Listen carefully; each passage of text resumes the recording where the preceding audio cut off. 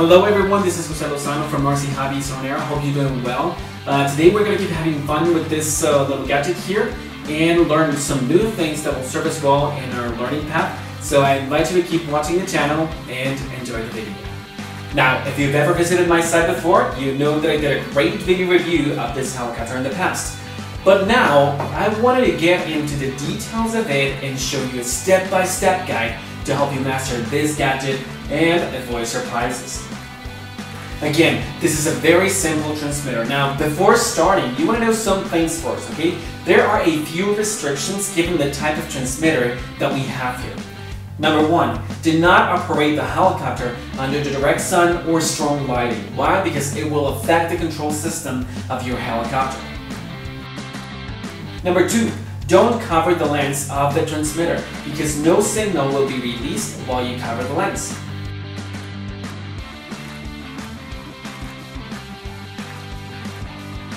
Number three, don't stick any label onto the helicopter. Why? Well, because the label can affect the receiving of the signal. Your helicopter works with IR, which means infrared signal, and if you just do anything to the receiving or sending units, that you're gonna have issues with your helicopter. Okay, so don't do those. Okay.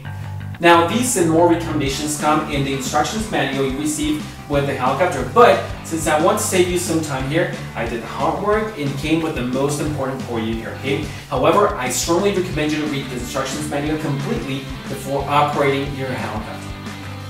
Now, back to the transmitter. Now, the first thing here is the power switch, which is basically an on-off button. Now, when you activate it, the green light goes on and you're ready to fly your helicopter. Woohoo! Now, it comes with two sticks. The one at the left that controls the rudder, which basically makes the helicopter go up and down. Okay, the left stick can be moved only up or down, and it keeps the position that you command. Now, the stick at the right controls the rudder, which will allow you to go left, right, forward, and backwards. Now, the main difference between this and the stick at the left is that this can be moved in any direction and it will not keep the position that you command, okay? It will always come back to the center. And the reason why I disclose this is because once I had someone asking me if this was fabric defect or something, okay? So it's not, that's the way it's made. Next is the band selector button, which is a switch at the top of the transmitter, okay? In the version I have, the transmitter has two bands.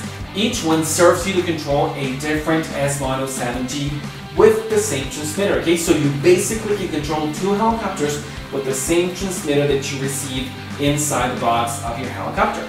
Another important feature here is the rotation knob, which helps you to calibrate your helicopter's rotation.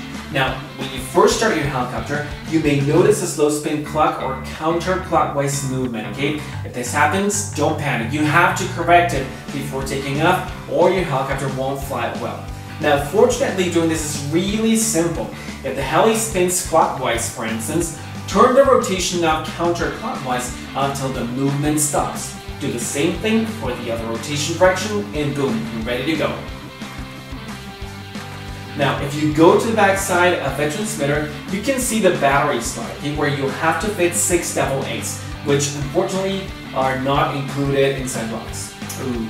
Now, on your right-hand side as well, you will see the compartment with the charging wire. Okay, you can use this one to charge your helicopter's battery, the one that's installed on the helicopter, directly from the batteries of your transmitter. Okay, now I don't really recommend you to do this because you get a charging wire, a USB charging wire, and if you have the chance to charge your helicopter from a USB port, your batteries will last longer.